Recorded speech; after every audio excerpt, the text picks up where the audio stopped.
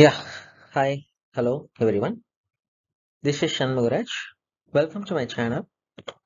One of the aims of this channel is to create a global knowledge sharing platform in the domains of agile, project management, and leadership.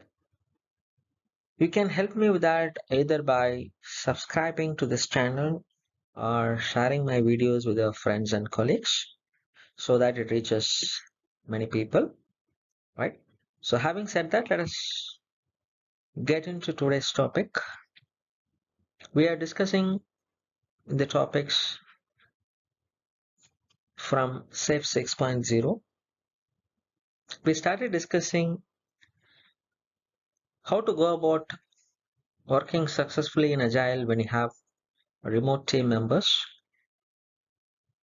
And we also discussed about four options to improve the effectiveness of working. The first one was accommodating the time zone differences. So that is what we're going to discuss in today's video.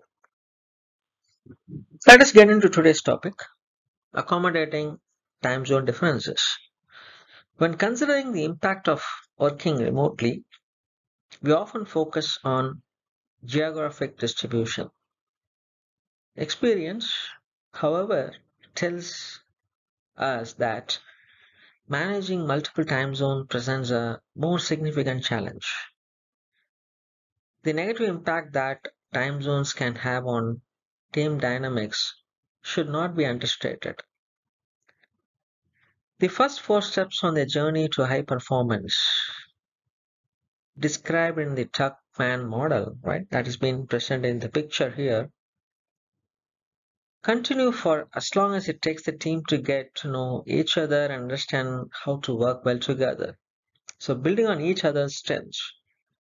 So, working across multiple time zones can reduce the amount of face time available for the team, and consequently, the stages of forming, storming, and norming and performing need more time, right?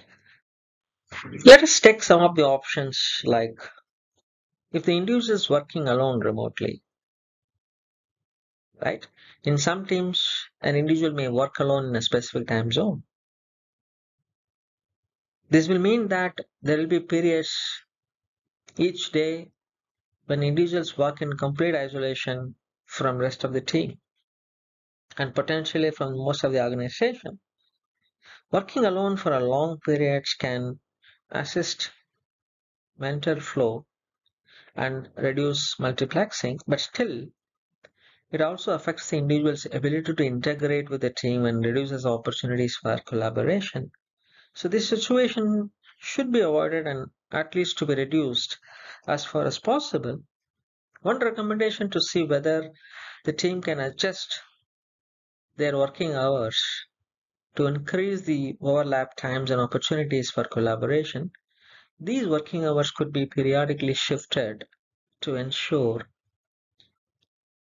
no location experience a tricky work-life balance for an extended period of time, right?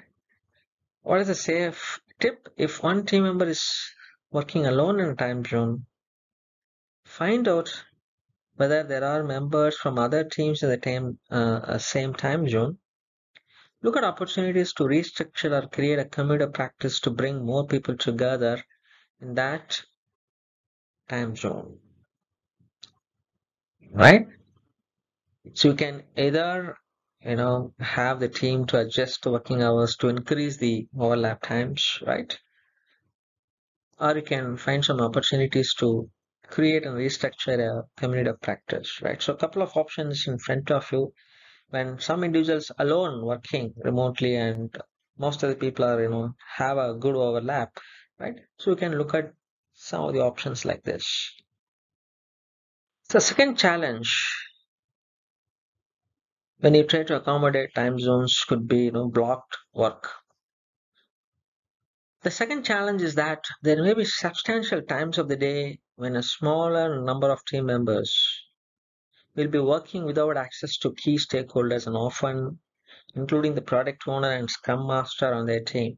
So this creates the possibility that they may become blocked in their work.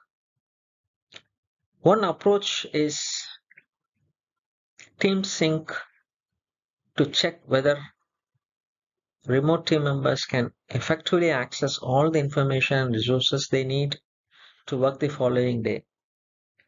If this is not the case, Scrum Master or Team Coach can help them resolve this.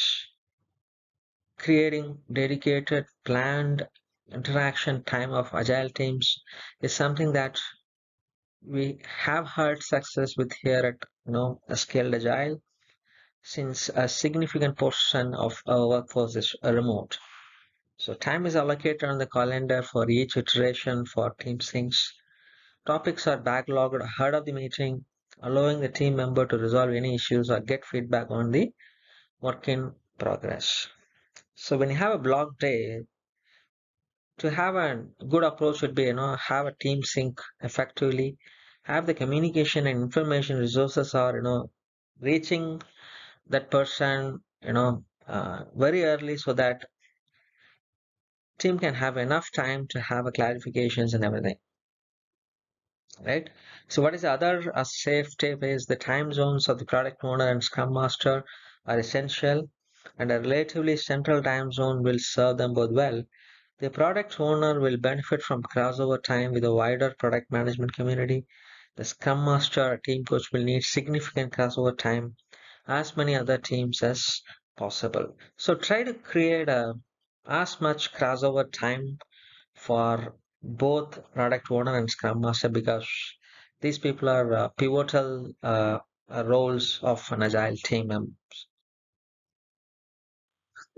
Another challenge with multiple time zones is that individuals who start their day earlier than others will often continue working well past the end of their day, as they strive to spend as much time with the team and avoid missing out of any critical information, right? So although an excellent demonstration of commitment, but this is not a sustainable one for a longer term. So eventually people will start to burn out, and ultimately the quality of the product along with their health and well-being will suffer. A similar burden will occur in the reverse for team members who are compelled to start their day in the middle of the night and work through the end of the workday in a later time zone. Right. So it is essential for the team to explicitly state, agree to, and respect the working hours of each team member. Any key team events, such as iteration events, should be scheduled at a time of the day that does not fall outside these core working hours, or at very least, the timing should be alternated. Hence, no team member is continually disadvantaged. So, same chef tip could be, create a core working day window for a cross time zone events. So those will be prioritized in that window over all other work requirements. Meetings, right? Standing and ad hoc and other activities that do not require cross time zone participants should move outside the core window to ensure maximum open slots, right? If required, if you have a budget, even you can ask team members to travel for critical events and have a face to face, to entirely avoid this remoteness for critical events, right? That also a good option. Otherwise, to avoid extended hours, we can have, create a core workday window for, cross time zone events. Yeah, so with that, we come to the conclusion of this particular video. Hope you guys got a fair idea. What are the challenges we can encounter when we try to accommodate different time zones where teams work remotely? Like you might have a blocked work, you might have, people might have extended hours, and some specific individuals may be, untouched because of their remoteness. And we also discussed about some of the tips how to overcome, some of them, like, having a central time zone for product owner and, scrum master to have a better overlap, or find an effective tools collaborations, right? So hope you got some good idea about how do we effectively work out different time zones of remote teams, right? So with that, I'm signing off. See you in next video. Take care. Bye bye.